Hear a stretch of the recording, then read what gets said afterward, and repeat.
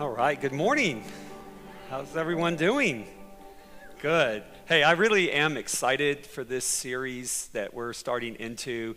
Over the next 3 weeks, we're going to be looking at passages of Scripture where people powerfully encountered God, and it changed their lives.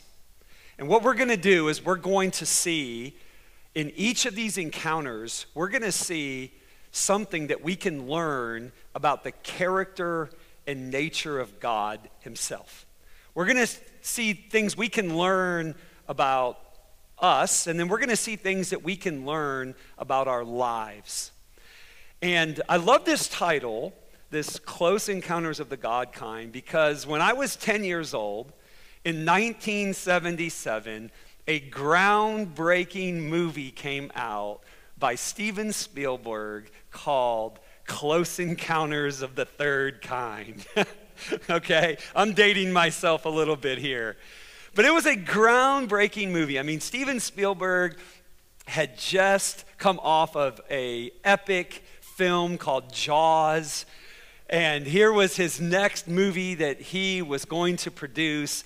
And in essence, why I think this movie captured people is because all of us want to know, is there something more out there? Is there something more than just our human experience that we are experiencing right now? Is there something more than just what we see and can feel and touch and hear? Is there something transcendent that's out there?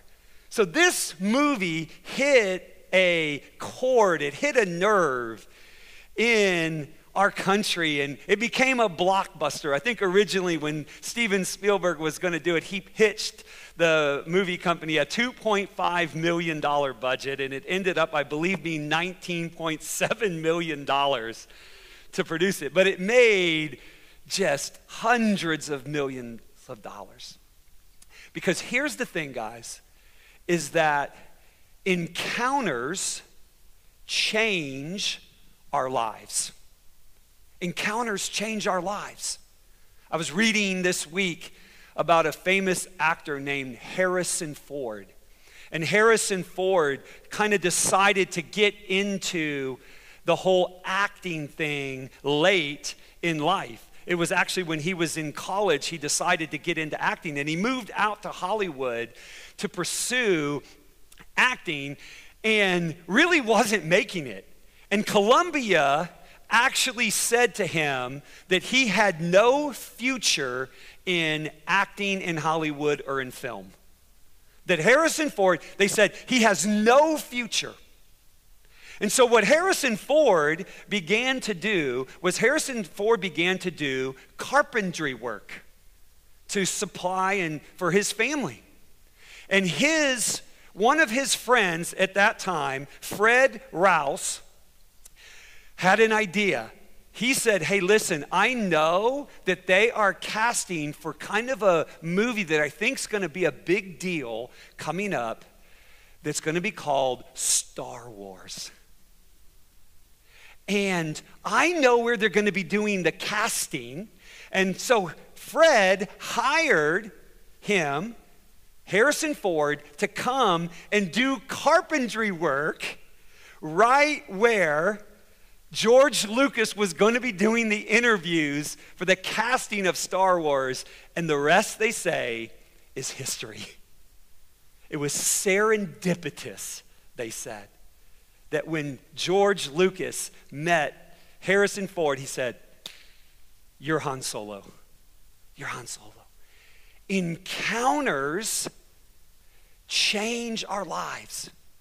And what we see in the Bible is that God has all kinds of encounters with all kinds of different people.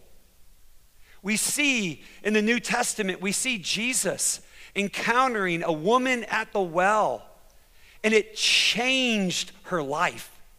We see Jesus encountering a religious leader who was looking for more than just dead religion, and it changed his life.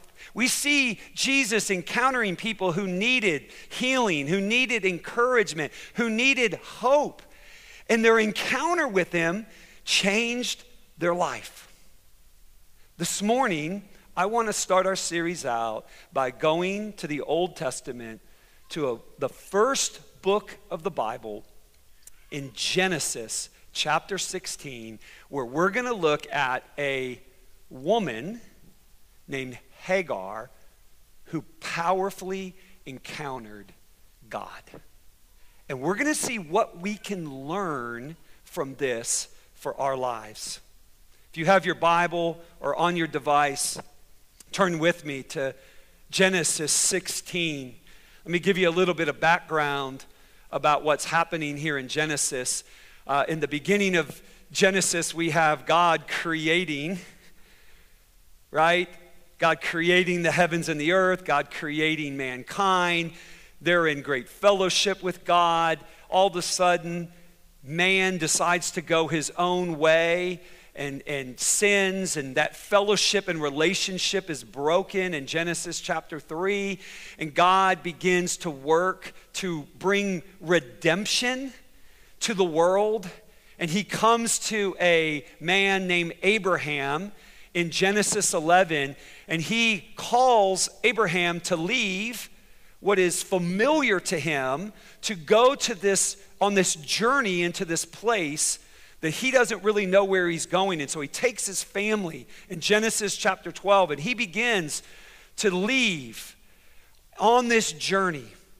And we're going to pick this story up because God had promised Abraham that he was going to be a father of a multitude. He had promised Abraham great blessing and great influence. Starting in verse 1, it says this: Now Sarai, who later became Sarah, Abraham's wife, had borne him no children. But she had an Egyptian slave named Hagar.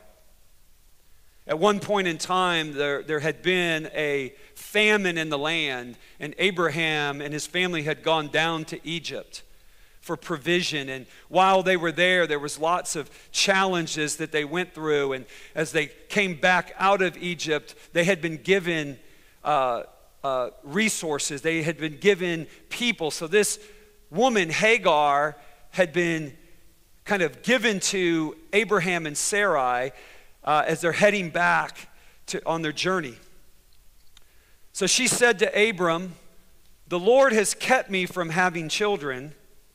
Go sleep with my slave. Perhaps I can build a family through her."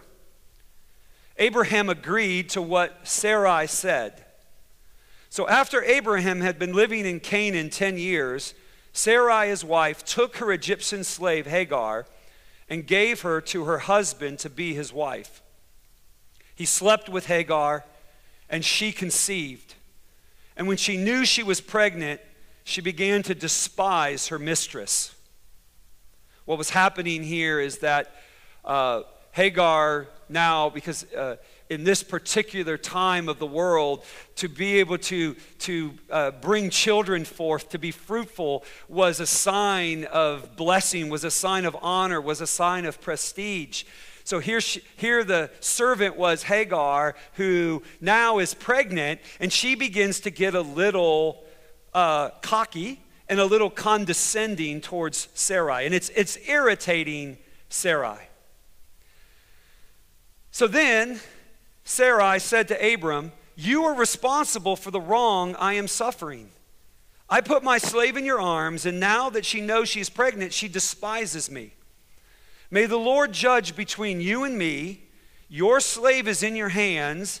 Abraham said, "Do with her whatever you think best." Then Sarai mistreated Hagar, so she fled from her. One of the things that you're going to see in this particular passage of Scripture is that people can do really, really horrendous things. I was reading a book years ago. I believe it was Christopher Hitchens, who's an atheist. He's a part of the neo-atheists. There's Dawkins and Hitchens and Sam Harris and all these guys who really attack Christianity and the faith. And he wrote a book called God Is Not Good. And it became a bestseller. And I got about halfway through the book, and I put it down, and I said, I wish he would have retitled it, People Are Not Good. Because every example that he was using was people. I'm like, those wars that you're referencing here, that's people. This abuse that you're referencing here, that's people. So even Abraham and Sarai, who were called and part of the covenant family of God, they're still prone to error. She began to despise her. Do whatever you wish. Sarah mistreated Hagar. There's something in this story that we need to see. So Hagar fled from her. She leaves this situation.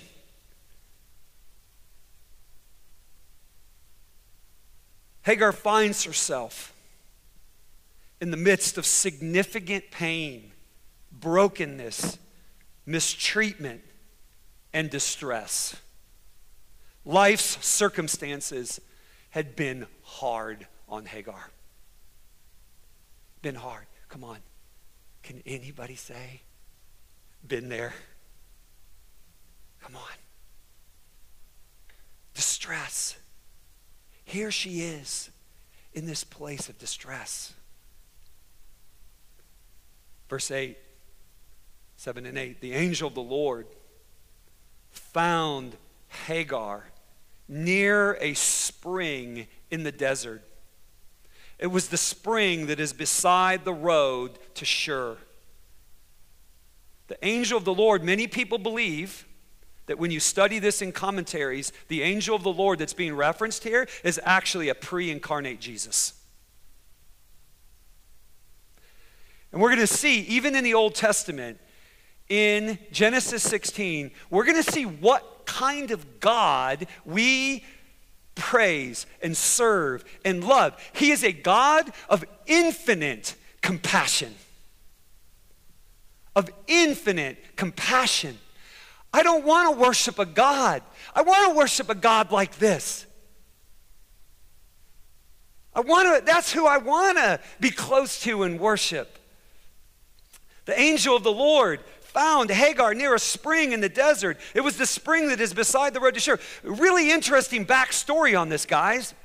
Because guess what? This woman came out of Egypt and had gone to the promised land as a slave, and now was fleeing from oppression and abuse and mistreatment.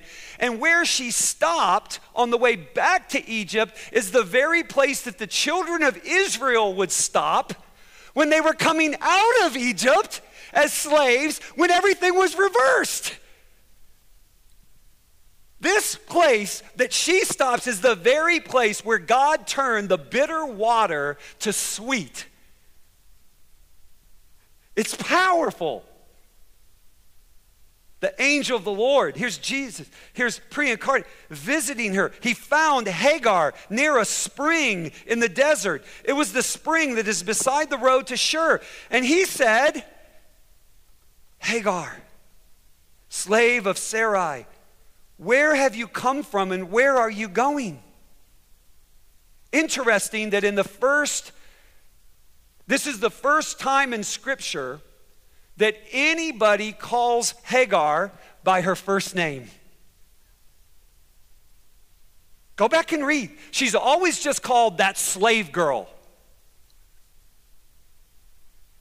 And God comes to her in her distress, in her brokenness, in her hurt, in her pain. And God comes to her, and he's tender with her. He calls her by her first name, Hagar, slave of Sarai, where have you come from and where are you going? She says, I'm running away from my mistress, Sarai. She answered. Then the angel of the Lord told her, go back to your mistress and submit to her. The angel added, I will increase your descendants so much that they will be too numerous to count. Then the angel of the Lord said to her, you are now pregnant, and you will give birth to a son, and you shall call him Ishmael. For the Lord has heard of your misery. She gave this name to the Lord. She has an encounter. Come on. She's from Egypt. Other gods. Lots of other gods, lots of deities. Here she is as a slave. She's fleeing. She's on the run. She's walking back from Canaan by herself. She's walking back. It's like you and I saying, hey man, we're just going to walk to Oklahoma City. She's walking. And she encounters God. And God dignifies her. And God speaks tenderly to her. And God has compassion on her. And God speaks to her future. That everything is going to be okay. You're going to have lots of descendants. Look at what she says. She gave this name to the Lord who spoke to her. You are the God who sees me. For she said, I have now seen the one, capital O, I have now seen the one who sees me. I've encountered this God who knows me intimately, who created me, who has a hope and a future for me. This is the encounter that she has. What can we pull out of this passage of Scripture? Number one, that God sees our lives. God sees us. Come on. I love this. I remember being in ninth grade. And ninth grade was one of the hardest years of my life because my mom got remarried, and that wasn't the hard part. I have a great stepfather, but my mom got remarried and we moved about 10 minutes away from one school to another halfway through the year. And not only was it one school to another, it was our rival school. It was moving from Westlake to Lake Travis, or Rouse to Vista, or who's your rival? Cedar Park to Vanderbilt. There we go. Now we're talking. Now we're humming. There we go. But we had moved to the next town over, which was the rival, all the kids I had grown up competing against. And I got there my freshman year. As soon as football season ended, on a Thursday, the next day I was in school on a Friday, and basketball tryouts started on Monday. And I ended up beating out the most popular kid in school for the starting position. So I was already a bad guy. And it was one of my loneliest years.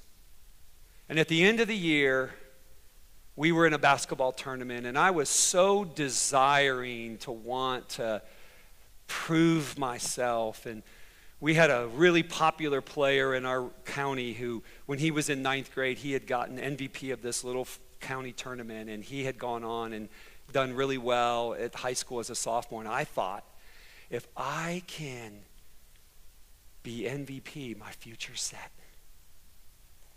So I shot 25 times in a freshman game and made 6. And we lost. And nobody on the team talked to me for the remainder of the year. Come on, there's like movies about this kind of stuff. I remember going to school my freshman year and just going into the library, and the lights were all off, and I would just be in there by myself. And I remember telling my mom, I just want to transfer. I want to go to a different school, all this. And God visited me. And he said, it's going to be okay. Trust me. My hand is in this. Don't worry. He strengthened me. Come on, how many are you glad that we have a God who sees when we're in distress? Come on. I'm glad that this is the kind of God that we serve. He sees us. He sees our situation. But not only does he see, he cares. He cares. His love is always at work toward redemption and restoration. It's always at work. He sees, but he cares.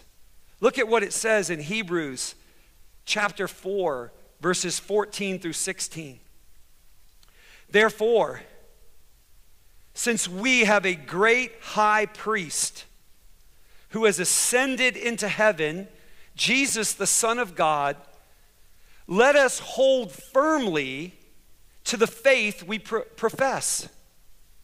For we do not have a high priest who is unable to empathize with our weaknesses.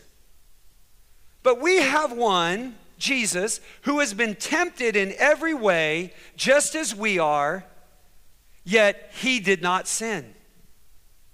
Let us then approach God's throne of grace with confidence, so that we may receive mercy and find grace to help us in our time of need. We can see in this Old Testament story of Hagar, we can see that God is a God who sees. He's a God who cares. He cares. That's why he came.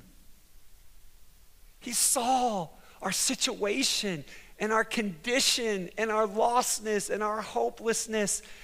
And that's why he came. And he was moved with compassion. That's what moved him, I believe, to leave heaven, to come into our situations. Matthew 9 says that when Jesus saw the multitudes, he was what? He was moved with compassion for them. Because he said they are like sheep without a shepherd.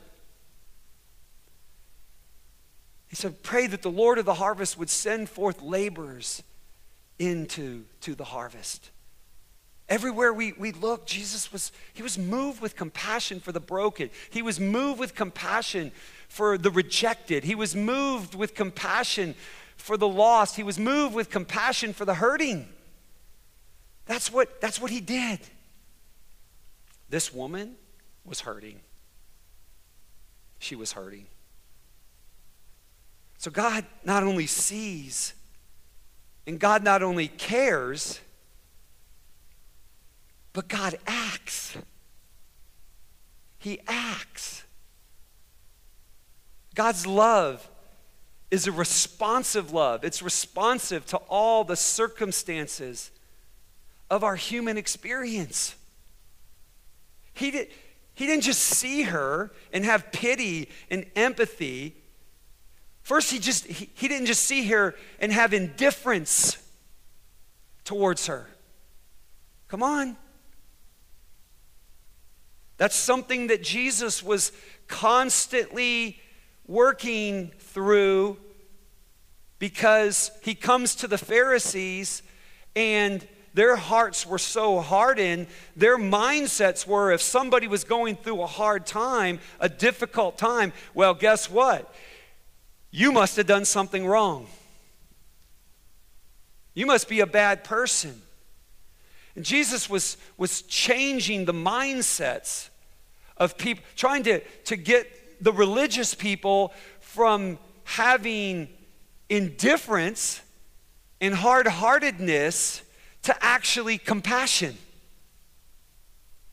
So he didn't just see it and just dismiss it and say, well, she's getting what she deserves. She's not important, right? She's not part of my covenant family with Abraham. She's not important. He didn't do that. He saw. He had empathy. He had compassion. It caused him to act and to move and to come visit her and to dignify her and to be tender towards her and to talk about her future and to encourage her and to tell her, give her direction for her life. Go back. It's going to be okay. He strengthened her in that moment. So he sees, he cares, he acts. Look at what it says in John 6:38. Jesus talking, for I have come down from heaven not to do my own will, but the will of him who sent me. He acted. He came down. This is the God. This is the kind of God we serve. But guess what? Yes, he sees. Yes, he cares. Yes, he acts. But then guess what? He sends. He sends. In the same way that he visited Hagar, a rejected outcast. He calls us to carry that same heart and that same compassion to the world around us. We are invited to see God's redemptive activity in our lives and in the world. We're invited to see that he knows us. He sees us. He sees our situations. He sees our brokenness. He sees when we've been rejected. He sees when we're going through a hard time. He sees when we have financial need. He sees when we're going through a difficult marriage situation. He sees when we're going through a difficult thing at work. He sees all that, and he's moving and he's acting on our behalf. This is the kind of God that we serve. And he invites us to see that. But he also invites us to participate in his redemptive activity in the world.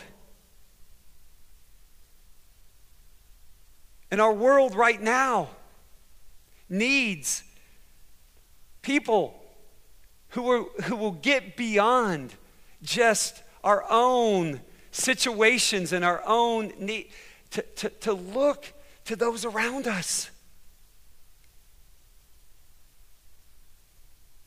Several years ago, when April and I first moved here, we'd moved from Houston to Austin. We were at our house. And April came to me and she said, hey, do you want to go to a concert tonight? I said, who's playing? She said, there's a concert that's going down at University of Texas. Rich Mullins, who's a Christian artist, is playing down there tonight with a thing called Res Week, Resurrection Week. I said, man, I love Rich Mullins. Let's go. We grabbed Brett and Elijah. They were really small. Brett was 3. Elijah was 1. We jumped in. We only lived 15 minutes from the campus. We parked. We get out, and on the big mall there, they have it all set up, and we hear the music, and Rich Mullins is, I'm like, man, this is awesome. And we come, and there's probably about, I don't know, maybe 700, 800 people out there. And we're sitting there and got the strollers and all this. And I'm sitting here and I'm watching Rich Mullins. And I look to my left and I see a lady with a stroller. And she's walking and she stops. She's probably about 22 years old. And she stops and she literally does a head tilt. She stops and she goes, and God says to me, she's in distress. Go share my gospel with her. You can ask April when we leave here. Her name was Brandy. Her husband's name was Brian. I go over to her and I said, hey, how are you? She goes, I'm doing okay. What's going on here? I said, it's a Christian concert. This is Resurrection Week, Res Week. So they brought this guy in and he's kind of a famous. And I said, has anybody ever shared the gospel with you? She said, no.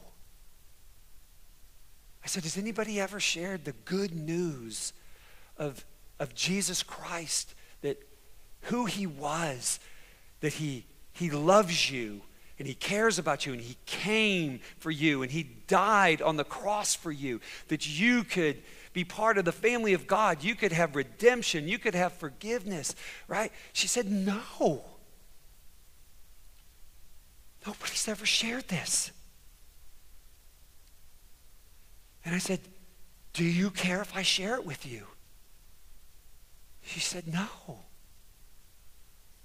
I ended up sharing in my Bible back then. I actually had the Plan of Salvation scriptures in the front pages written down. And I just walked her through and I said, would you like to receive Jesus? And she said, yes. And I said, can we pray for you right now? And we began to pray for her. And this joy just came on her. And she said, would you be willing to meet with my husband as well? Because he's kind of messed up too. Come on, what we see in the story of Hagar is scandalous grace. It's amazing grace. It's scandalous grace. And she goes, he's messed up too. We said, yes. We invited him over to the house and she said,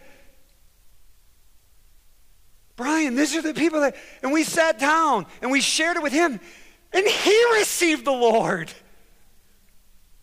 And we started meeting with them and doing counseling with their marriage and different things. And God began to supernaturally change them. And then they asked us one day, they said, could people like us come to your church?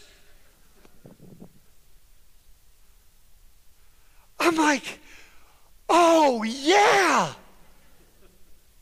Because we're all messed up.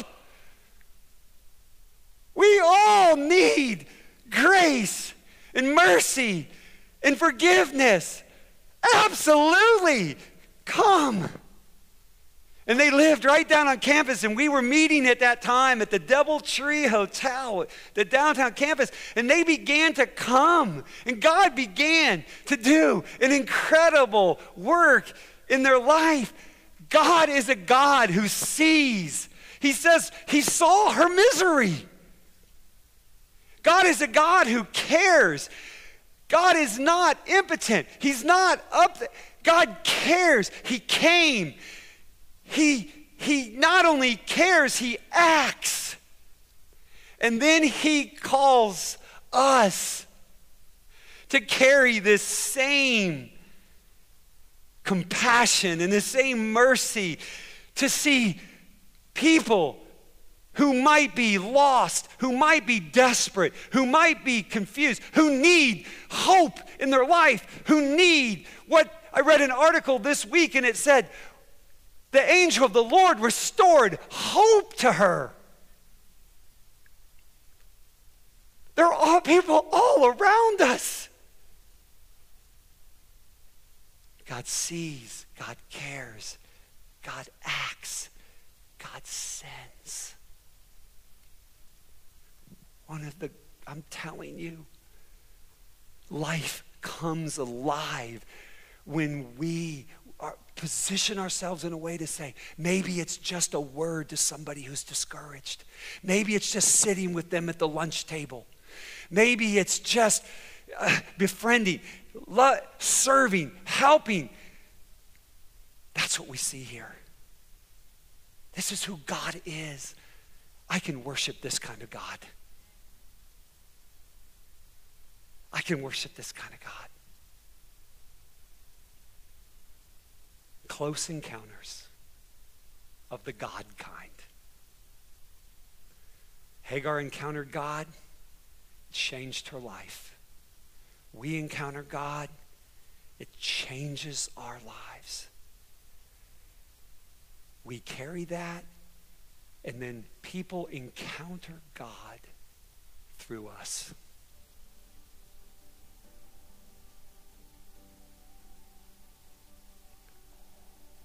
That's what I'm excited about. Close encounters of the God kind. God, let me pray. God, thank you so much that you're not a God who's indifferent.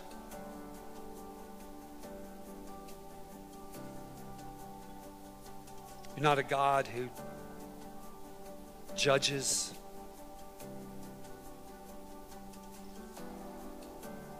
You're a God who includes. You're a God of mercy. You're a God of compassion. You see every situation that we're in. You see when we're hurt. You see when we're desperate. You see when we're hopeless. You see when we're broken. You see, God, you see, and God, you have the power to come and do something about it. I thank you that that's who you are. We worship you this morning. We give you praise. God, let us carry this to the world, that people would encounter this kind of God through our lives. We ask it in Jesus' name.